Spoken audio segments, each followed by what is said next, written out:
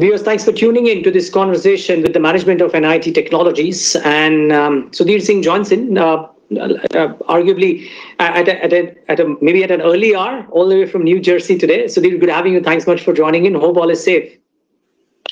Everything's absolutely super at this point in time, Niraj, and it's not too early in the morning as well. 7:30 out here in New Jersey. Okay, well, that's typically a journalist hour when the equity markets are starting. So interesting to see that a lot of other people are doing this. But anyways, Sudhir, let's talk about Coforge, if I can call it that, right? Because that's what the new, how it's not new technically, because we've been now using that for a while on air too. Tell us a bit about how do you anticipate the near and the medium term to be like? Because, I wrote a piece on it about a month back about what could happen to IT over the course of the next 12 to 18 months. But I get divided opinion from people who watch the sector, some very optimistic and some not so. So can you tell us a bit about how the industry is shaping up, and then maybe a bit about what Coforge could do? Absolutely. I think we've, if I look at the last 2 quarters, and the last 2 quarters are the ones that have been very significantly affected, the last one particularly so. In our case, we've been able to, outside the travel portfolio, grow across both the quarters, Niraj. So the first quarter, which in our case was the affected quarter, was Q4 of the last fiscal year, where the firm grew 3% despite the pandemic headwinds. Even last quarter, outside of travel, the other 6 businesses on a consolidated basis grew 3.2% sequentially. When we finished our investor briefing after our last quarterly call, we talked about the fact that in the current quarter, which is Q2 of the fiscal year for us, we expect to grow at least 7%. So from our point of view, the interesting and more than interesting, I think the somewhat very reassuring change that we've seen is the fact that the impact on the growth momentum that the firm had built has not been very extended, given where we are, given the current vantage that we have, and given the outlook that we had shared around at least a 7% growth. So that's how we see the headwinds around the pandemic working out when it comes to the revenue growth of the firm. No, I mean, while the start was arguably very weak for you, your guidance for not just the current quarter that we are in, but for the year is arguably the strongest amongst the peer set. So what gives you that confidence? Is it company specific, or do you believe that while the adoption of technology is moving well, Indian IT service providers or IT service providers in general would be able to match that growth? How is it shaping up? So I won't venture out to talk about how all the IT services providers would do, Niraj. But as you rightly said, we've said that for the year, despite the pandemic and despite, in our case, us being in the crosshairs of the significant impact on the travel industry because of the pandemic, we will grow at least 7% in the current quarter and mid-single-digit growths for the year. Now, what gives us the confidence, what gives me the confidence to make that assertion and to have made that assertion is the fact that in the last quarter, despite the headwinds, our order intake went up to $186 million. Last quarter, despite the headwinds, we added 11 new clients. Last quarter, despite the headwinds, we ended up at a very, very strong order executable book status for the firm. And despite the pandemic headwinds, at least the way we've seen the situation evolve on the ground in the trenches is that we've been able to increase our wallet share across the key clients that we operate in. Hence the confidence, hence the assertion, and hence the outlook that we've shared around this quarter numbers, and also for the full year numbers being at mid-single digit. Interesting. So are you saying that I heard you say that you don't want to speak for the industry, so I'll kind of first talk about NIT to Coforge. Sorry, excuse me for using those terms intermittently, just that all our years we've been used to calling it NIT Tech. But yeah, is the strategy to try and mine more out of the large existing clients, or that is, I mean, that would obviously be one, it will not be the only strategy, but is that going to pay rich dividends, or would this be acquisition led as well? Because Incessant, I presume, in some way has given you some legs of growth too. So do you reckon that this growth will come organically, or would it be a combination of organic come inorganic? And inorganic, would it be getting a foot in the door and mining more, or would it be something else? So our view, Niraj, is that Coforge in the years to come, for the last 3 years, we very consciously stayed away from talking about becoming a $1 billion organization, because it doesn't make sense when you're a $400 million organization, which is what we were 3 years back, to start talking about $1 billion. Over the last 3 years, we've taken the firm as a group, as a collective of 11,000 employees, and we've moved from being a $400 million firm to roughly about a $600 million firm, despite all that's happened around us, including the pandemic, right? At this point in time, the view that we have is that we, as a firm, have to create a path to $1 billion on a go-forward basis. We haven't established a very hard timeline around it, which I suspect might be your next question, but the intent of the firm is very clear. Coforge, on a go-forward basis, from where it stands right now, has to chart out a very clear plan to $1 billion. The growth is going to come from a clutch of factors. You're absolutely right. Mining has to be one of them.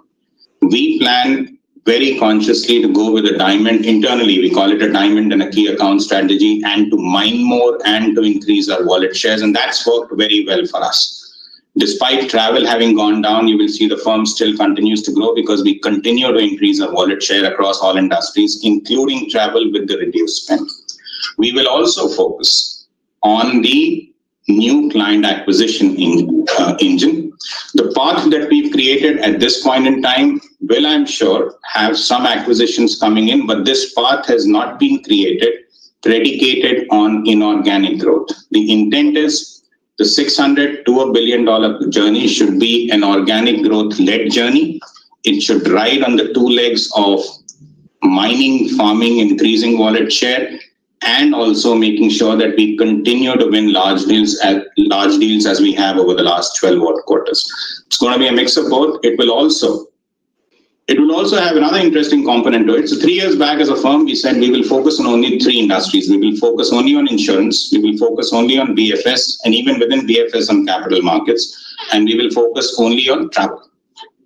Going forward, as we chart out this path, we will also include healthcare. We've already included healthcare as the 4th industry that we are focused on. So that's going to be another leg, Niraj, to how we see the path evolving in the years to come. Okay, interesting. And well, logical probably to have healthcare in the scheme of things. But just one quick follow-up, and I know you won't be able to speak about anything which is beyond what you anyway speak in an investor call. But as you preempted my question, and as routine as it would sound, but growth rates look fantastic if the time period is compressed, and they look pretty pedestrian if the time period is very extended. I mean, the target is good. Is it going to be galloping towards $1 billion, or is it going to be a slow, steady move?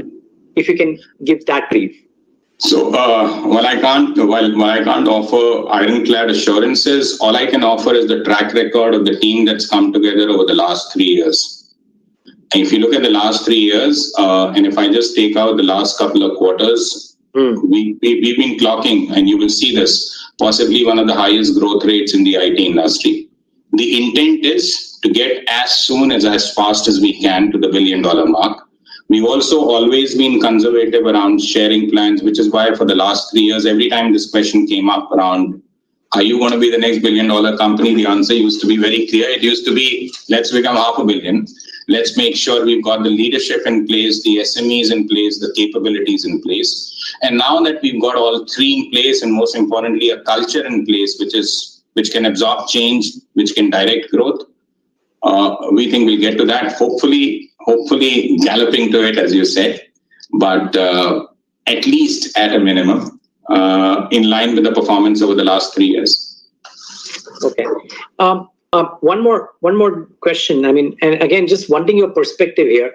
Typically, companies which have tried to get this. I mean, for the last 10, 12, 15 years, when some of your larger peers were not so large as they are currently, and they use this get the foot in the door and then mine your way through and get more wallet share.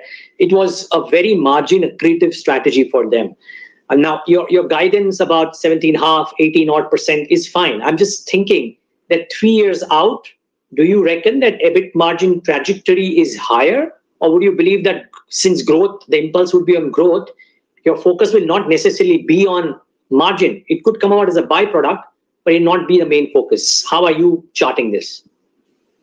Over the last few years, Niraj, the growth has been both on revenue growth and margins, which is why you've seen both of them go up. On a go-forward basis, what we pointed out and what we pointed out in our investor calls in the past is that we would like to keep margins at a minimum to 18%, that rough 18% threshold that we've already achieved for the firm.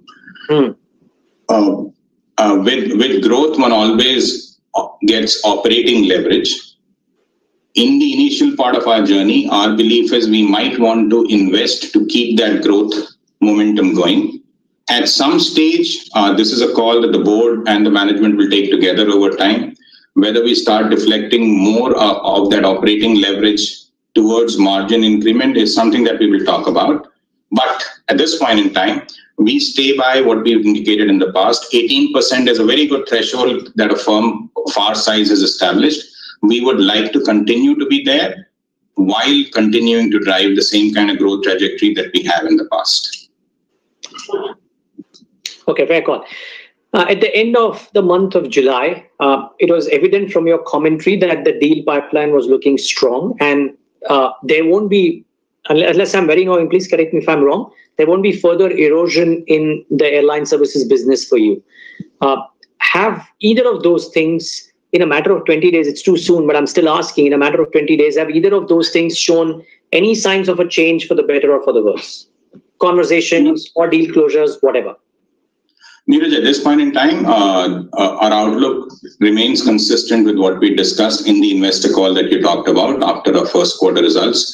So you're absolutely right on the airlines front. Airlines has already compressed over the last 2 quarters very significantly for us. So that revenue stream is now only 5.5%. We see no probability of that declining. And we do see that over time, whenever the pandemic gets over, we aren't baking it into our projections going up, but it's not going to go down. And the outlook in general that we share around Q2 and for the year, we stay by those comments and by that commentary. Okay. Just last one question on Coforge before we move on to just a couple of questions that I would have for the space at large, which is IT services. Even though you said that you won't want to talk too much about it, but I'll still try and ask you a couple of things. This whole, for lack of a better word, rebranding exercise that you entered into, I'm sure all of that has some purpose behind how you want to move ahead compared to what you have done. Now, I heard you mention twice in this call that in the last 3 years, the team that you've built, the fact that it is open to accepting change, so on and so forth. But is there, in the new identity or the new avatar, an attempt to make the next 3 years materially different from the past 3?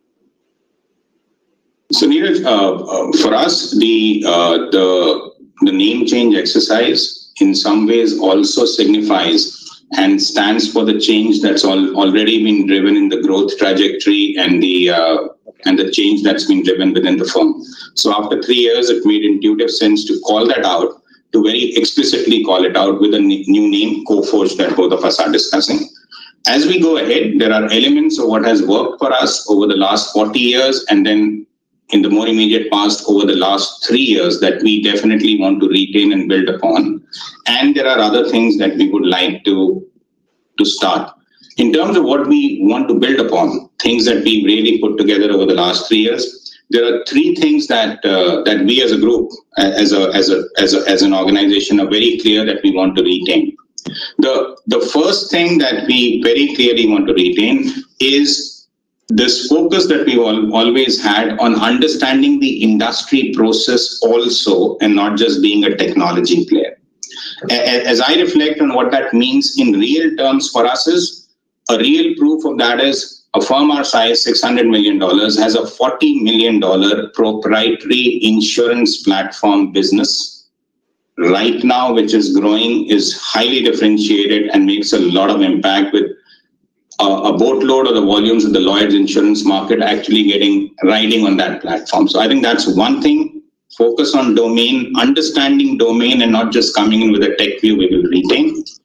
The second thing that we will retain, Niraj, is is a focus, and this isn't talking about emerging and digital technologies. We've always had a very, very strong filter when it comes to classifying an engagement as a digital engagement or a revenue stream as a digital revenue stream. We call something digital not because the technology gets ticked. We call something and we classify something as digital only if it can drive real transformation and makes a true impact on the client's business, not just in our heads. So when we look at our firm's revenue, we've already moved that number to 40% between the IP and digital revenues. Our intent in the short term, not long term, is to get it to 45 roughly as soon as we can. That is the second thing we'll focus on and retain. The third thing that all of us are very passionate about retaining is the culture that we've created. It's a culture based on respect and trust. Shorn of all the platitudes, right? A real translation, a real indication of what that means is if you look at us as an organization, last 4-5 years, all the 4 acquisitions that were done, small acquisitions, all of them have been extremely successful because there's been a two-way street around trust and respect with the organizations that were brought into the fold. If you look at respect and trust, that translates into the fact that we don't work with 100 partners across the technology ecosystem. We work with a few, but the ones that we work with, we create relationships that are really deep and meaningful with Pega, and we're very proud to be their platinum partners. We work with them, and we have the world's largest number of certified systems architects in Pega certified by Pega. That's an illustration. With Duck Creek, and Duck Creek had their IP on Monday, we have a very close relationship based on trust, based on respect, and we believe, one of the strongest and the fastest growing partners with them in their ecosystem. With MuleSoft, a firm our size is one of their 3 preferred strategic partners globally. So those 3 things we'll retain. What we will add will be things like a new focus on healthcare that I talked with you about. What we will add will be an acceleration around our AI capabilities and our cloud capabilities, which are also building. Okay. One final question, Sudhir, and this is one for which I was myself thinking about how would IT services as a business do this, right? I was looking at the last 10, 12 years, and for the larger and the mid-sized companies, the profile of the operational metrics have largely remained the same. If anything, they have consolidated, or for companies which were at the lower bracket on the operational metrics have inched up higher. The revenue growth may have varied. Now, I hear a lot of arguments from bulls in the IT space. Excuse me for the long question, but just humor me. I hear a lot of arguments from people who are bullish on the IT space about how they believe that post-COVID, with technology becoming such a dominant theme in all of our lives, the business mix would change. The value that Indian IT services or IT services as a business in general is providing will change.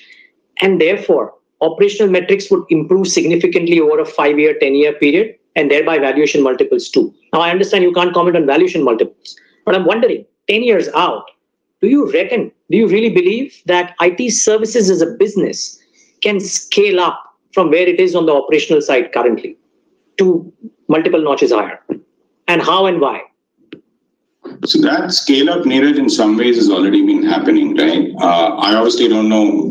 I profess to know next to nothing about the stock market and valuations and the bull runs, but let me give you my more of a practitioner view to how I see the space evolving.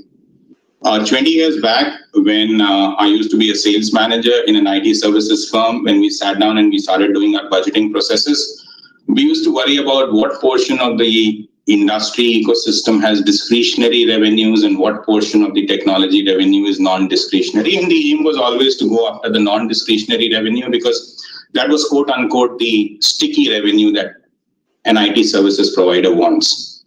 The big change that I have seen over the last 2 decades, and this isn't just COVID related, it's been happening for a while, but I think it's got more pronounced over the last 3 to 5 years, is that technology spend is no longer seen as discretionary or non-discretionary, right? That angst that used to exist around the beginning of the calendar year in everyone's mind about what will happen to the budget seems to have gone away.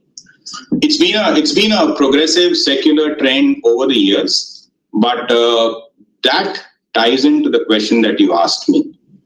technology has got very strongly infused with just how you run a business. So all the fancy stuff around technology first, digital first, is now getting lived within the organizations that we see around us. That's one. The other trend, again, that we see is over the past few years, particularly over the last 1 decade, that difference between business operations, technology operations has really gone away. You look at the profiles of CIOs today and COOs today and CEOs today, you find them just moving across the ecosystem almost every day. If you speak to the chief operating officer of any large financial services or insurance firm today, I find them as knowledgeable about technology services, particularly the application of technology services, as just about anyone in the technology organization of that particular firm. So those are two trends that give me comfort, that give me a sense that long-term, medium-term, irrespective of what's happening around us at this point in time, technology as a lever for driving actual real-world impact instead of just talking about impact on PowerPoints is already in play.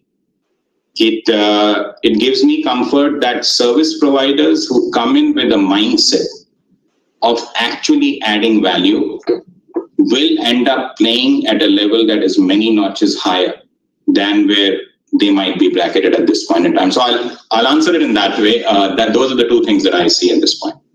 No, lovely. Good to have that last connection. And let's see if your company as well as some other Indian IT service vendors can do well, because that will work well for the investors too. But it was lovely talking to you. And since you're going to office regularly, I wish you stay safe and have a great quarter. We'll, of course, look to speak to you at the end of the next quarter as well. Very good speaking to you, Niraj. Thanks so much for your time and your interest. Thank you. Thank you. Thank you, Sudhir.